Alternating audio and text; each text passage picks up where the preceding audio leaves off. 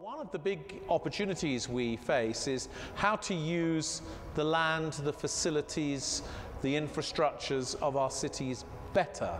to accommodate population growth without increasing the footprint of cities. So this requires a lot of creativity because it requires us to think differently about transport systems, to think differently about land and buildings and architecture, to think about how we can mix things together, more mix of uses, more densification, but also to think creatively about time, how we use the time of the city each day and avoid trying to do the same things at the same time. And it also allows us, I think, to try to use the new sources of data and the new technologies to help us manage the cities better.